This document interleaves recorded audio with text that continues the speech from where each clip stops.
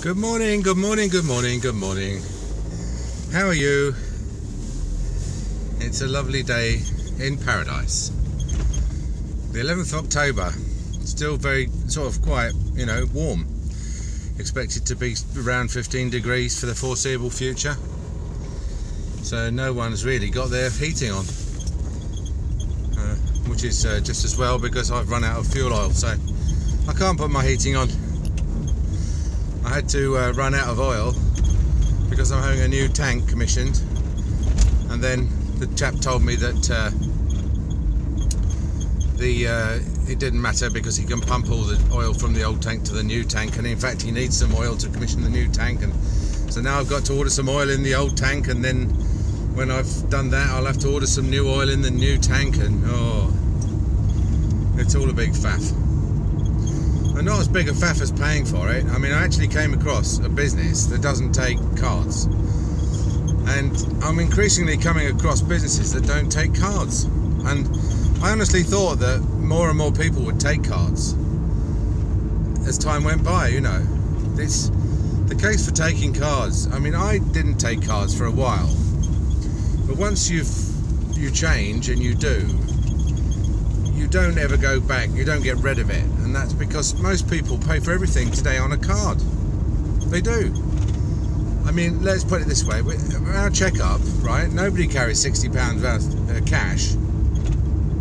I'm not saying nobody ever pays in cash. I mean, one or two patients a year might pay with cash, but mostly they just get the card out and stick it on the card. And then you've got the other patients who you tell them that they need £3,000 or £5,000 worth of bridge work or something, and they may not have that lying around in their bank account just waiting for you to tell them that they need a bridge. So they will put that on a card, and then it gives them the option of paying it off over the maximum period allowed, or over, splitting it just over 3 months or something like that. And their option is to either wait to save up for 3 months and then come in and have it done, by which time that's not satisfactory because the whole job's had to go on hold for 3 months, your cash flows had to wait for 3 months. They want the work done. They may not want the work done in 3 months. They might decide, or something else may come up. They may find that their flat roof's leaking in 2 months, and so the cash for your bridge is will go on the new flat roof. So taking cards is a bit of a no-brainer in my opinion. It doesn't really matter. I know the machine rental is where they get you, and they sign you up to a 5-year contract, which is it's outrageous really. Although you can, I don't know whether you can break it. I think you have to pay them the 5-year rental if you break it. But anyway, there are new companies like Circle and Square coming into this business, American companies, where there's no terminal rental, and you only have to give them like a month's notice. So this competition is coming into merchant services slowly, and compliance is not a problem because all you have to do is do the self-certificate. It's a bit of a pain in the arse. It's about 20 pages long, but once you get the right certificate, once you get the right form, you just fill it in and you say, yeah, we take money over the phone. No, we don't retain the 3 digits on the back. And we've only got one machine, and no data is stored on site with regard to credit card transactions. Then you just put that in, and that's entirely free. There's no charge to submitting your. It's not like the bloody CQC. You charge you £800 a year for self-certifying. So, and there's a few other advantages. I mean, people will, if it's on the marginal, if it's on the edge of their financial capabilities, then they might well decide to have it done if they can stick it on a card, whereas they won't have it done if they can't. Anyway, this company just doesn't take cards, and so I said, look, you're being a bit silly here not taking cards. It would have cost me 40 pence to pay with my Visa debit, and they said, well, we take cash, we take check, we take bank transfer, which is fine. I mean, if you've got a ton of cash that you want to sort of just hide or get rid of, then, which I don't, then it's nice for them that they take cash.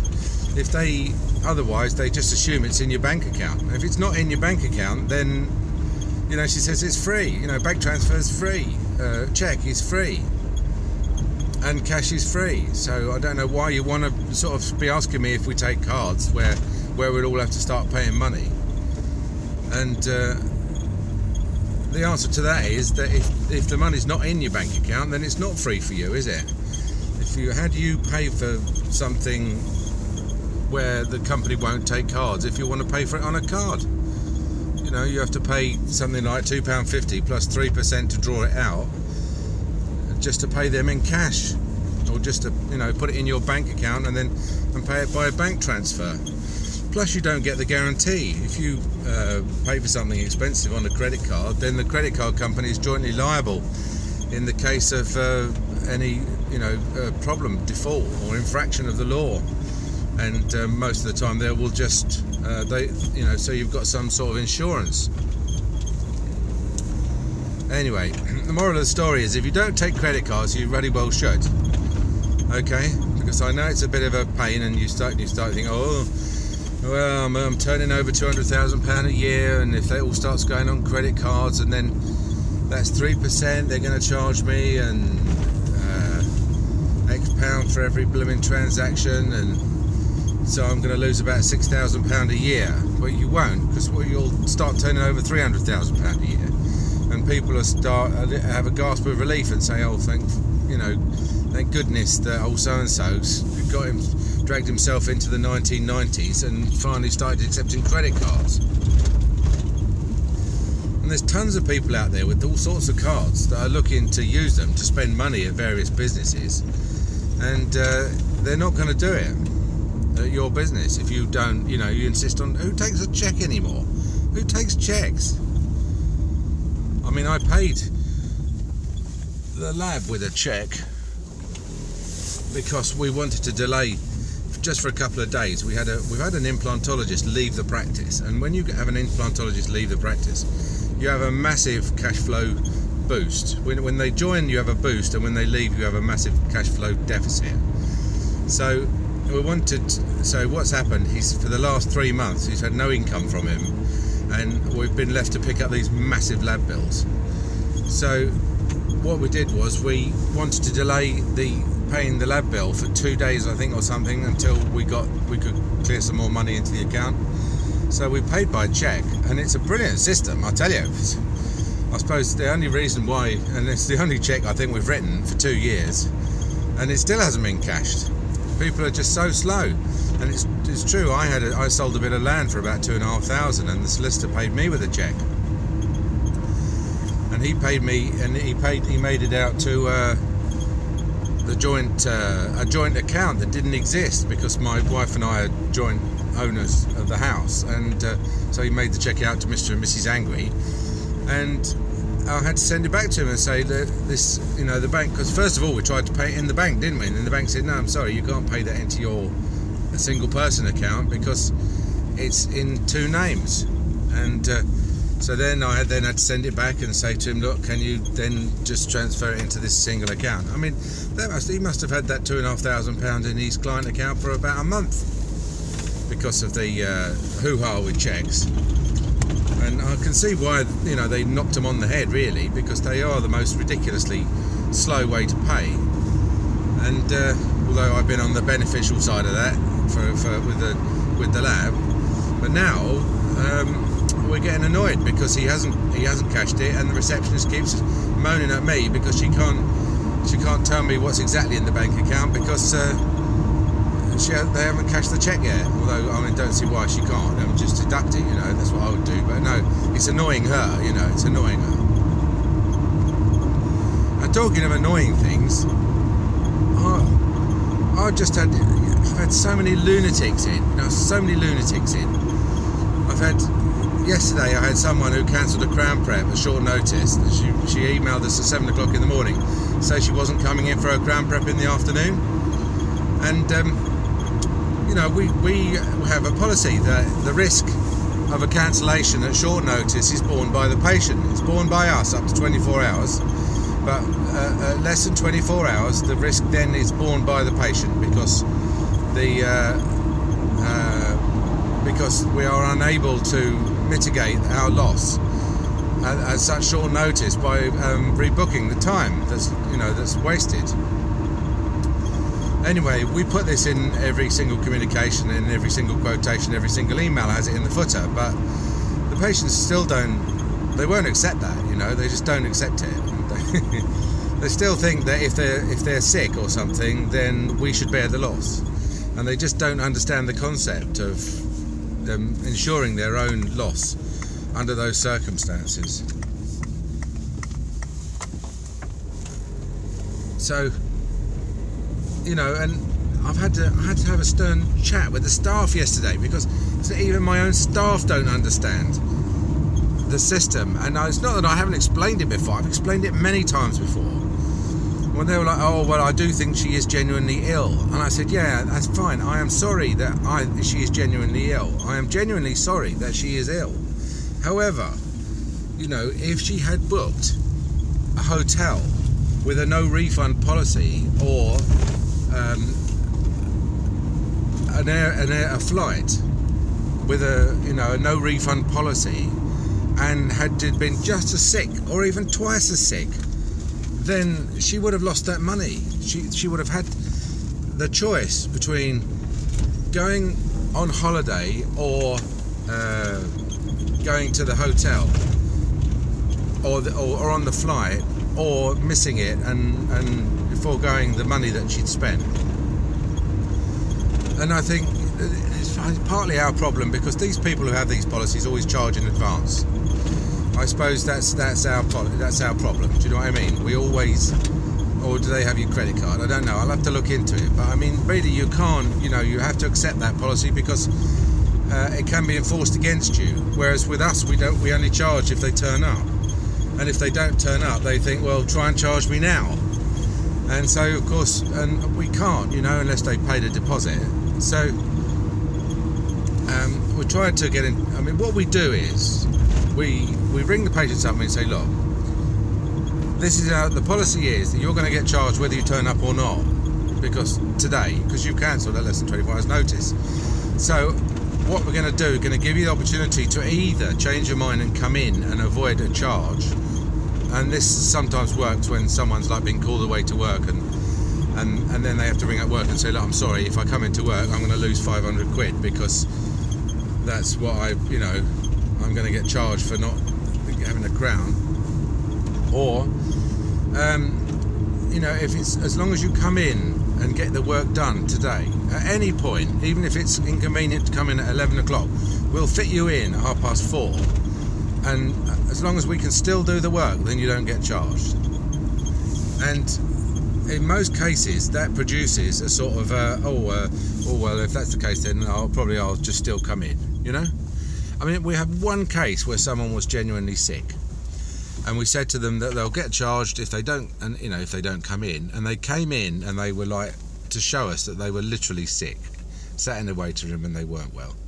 And that was, but they did that more to make a point, It's just really just to struggle. And it wasn't a crown or anything. I mean, it was a filling us. It was something, reasonably minor. And and who struggles all the way into a dentist to sit and sort of start puking up in the waiting room just to make a point about a dental charge that's probably, just a few quid.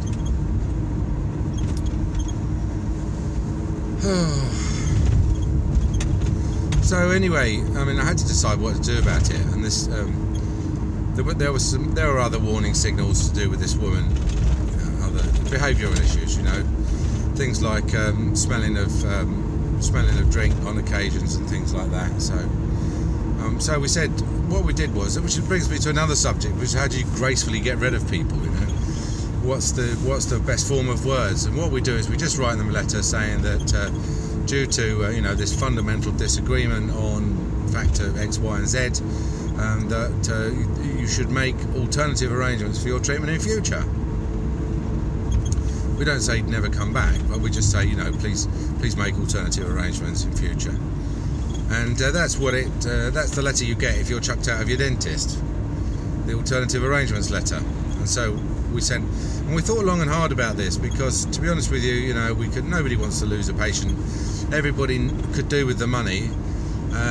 We could probably squeeze her in somewhere else, and but it was more fundamental than that. It wasn't just about the fact that she hadn't come in. It was about the fact that we couldn't contact her in the morning, and the receptionist said that she suspects it's because she'd gone to work.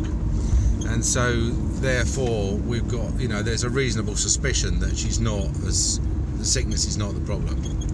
And you know, it almost is never the problem. It's usually lack of funds, or them chickening out of what they see as quite a difficult procedure for them at the last minute. And you have to enforce these things, because you have to have some sort of policy to prevent people from being, how can I put it, you know, save people from themselves. Because let's face it, you know, you wake up in the morning and it's a Tuesday morning, and you've got to spend 500 quid at the dentist in the afternoon. Now, who wants to do that? Who wants to do that? No one. I mean, you do that because it's necessary, you have to, you need to, you want to, but nobody's going to be happy about it. So the temptation is always, as soon as you wake up, which was as soon as she emailed us at 7 o'clock, just bang off a quick email and say, oh, it's not today, not today. And there's 1,000 reasons why you can convince yourself that today is not the right day, the exactly right day to do it, you know. So then she's banged us off an email and said, look, not tonight, Josephine, and then went off to work, where we then couldn't contact her. So, and the excuse they use is always illness, because they think, well, how can they argue with illness? And what they're doing with illness is they're trying to offset the blame, you know, the reason. What they're saying is, I'm not coming in, but not because I don't want to. I'd love to personally. If it was down to me, I'd be in like a shot. But these bacteria, this virus, he's telling me no. You know, it's a third party. This third party stopping me coming in, and you can't argue with it. I mean, I'm doing my best here. You know, or you can't ask me to do more than my best. But I've been laid low. So really, for you to insist that I come in is unreasonable, because this is outside of my control. You know, circumstances out, force majeure. And you know, and this is where the staff were going. The staff were going, oh dear, what a shame. Oh, what a shame. You know, so sorry, because they're trained to not be empathetic and say, I'm so sorry to hear, blah blah blah. You know. And yes, don't, and oh, I'll ring you in a few days. Okay, yes, you ring us when you feel better. You know, no. These people, they find that there's certain characteristics of these sort of engagements. One is that the phone doesn't work until such point as they can't come in. So in other words, you know, someone just doesn't turn up, and you ring up and his wife says, oh yeah, he's working on the rigs in Siberia. And you're like, really? Okay, so, and his phone, you know, nobody's able to tell you that they're not coming in until the minute after they've failed. Then all of a sudden their phone works. And you think, well, couldn't you know, you could have phoned me yesterday. You did know about this thing yesterday.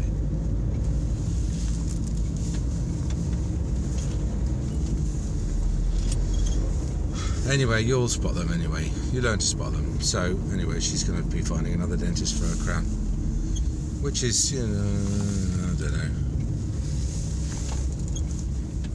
know. She didn't catch me on a very good day either, because somebody not a member of the association rang me about 4 times yesterday asking for free legal advice, including twice while I was asleep. And in the evening, you know, people think, they know I work during the day. So what they do is they ring me as soon as it's convenient for them. They get home, they make the kids tea, and then they ring me up and ask me, you know, what's what. So